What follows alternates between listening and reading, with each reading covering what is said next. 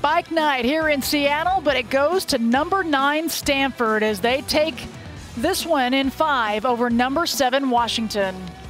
Krista Blunk along with Dane Blanton, and Chrissy Jones was definitely a go-to for the Huskies, Dane. Absolutely. She stepped up, and she stepped up early on. 24 kills, and get this, 67 attempts. She hit 299.